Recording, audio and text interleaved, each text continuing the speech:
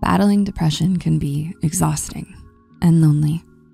Dealing with stigma and stereotypes can make it even harder. People who deal with this illness are often called lazy, boring, gloomy, unfriendly, and lots of other hurtful adjectives. Have you dealt with this before? If you've had depression for a while, you may have fallen into the belief that you're a bad person. But there's a lot of psychological research that has revealed results perhaps contrary to that belief. In today's video, we'd like to present some studies that show depression doesn't take away the good things about you. We want you to know that even in your darkest days, you are a valuable person. Number 1, a helping hand. Experiencing depression can make you a great listener and a supportive friend. Because you've been dealing with the pain for so long, you've gotten familiar with it.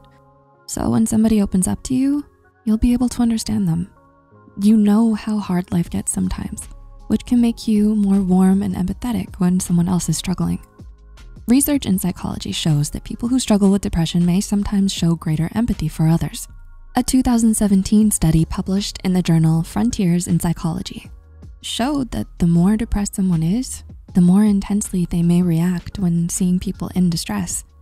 The authors believe that seeing other people's pain can make them feel pain as well. This empathy can sometimes push you into helping others or volunteering.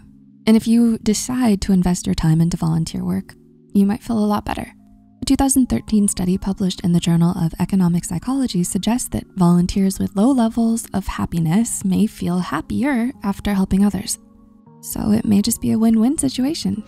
Do people often come to you for advice? And do you feel closer to those who also struggle? Understanding their struggles might connect you on a deeper level. Number 2, no rose-colored glasses. Do you consider yourself a pessimist? Or maybe you think you're just being realistic. Psychologists Lauren Alloy and Lynn Yvonne Abramson came up with an interesting hypothesis called depression realism.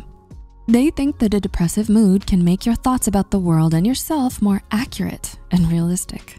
It could be due to the idea that you aren't looking at life through rose-colored glasses, so you're more likely to see both the positive and negative sides of a situation.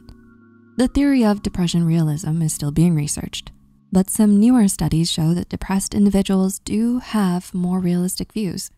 For example, a 2011 study published in the Journal of Abnormal Psychology showed that depressed people tend to make better, more rational choices. Another study published in the journal Psychological Science suggests that depression makes you focus on the details of a situation, improving your analytical thinking skills. Do you think it's possible that these results happen because of depression realism? Number 3, judges of character.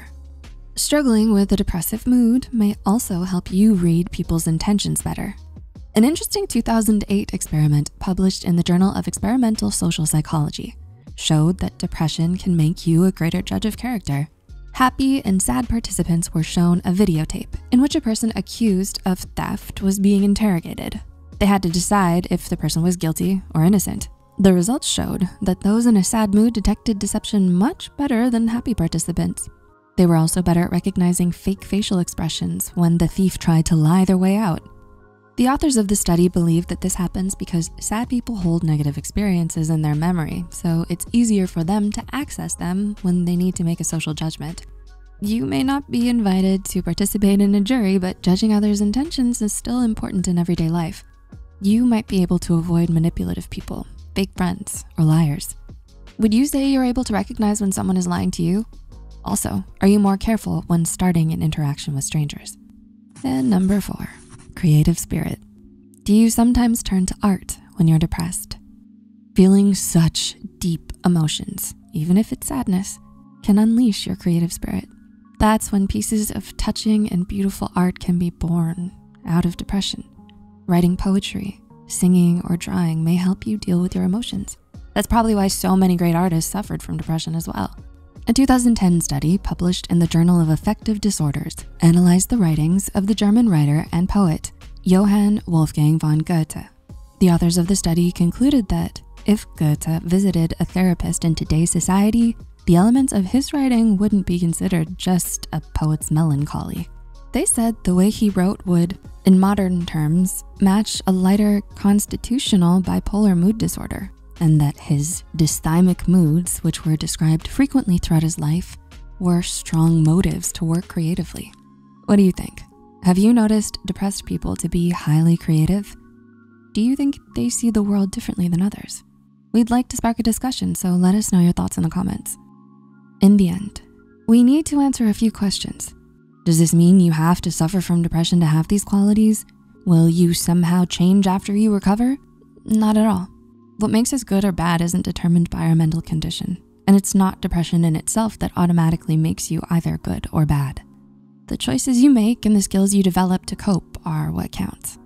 And once you recover completely, you'll see that you're still the same person, only much happier. You'll know that depression never impacted your worth.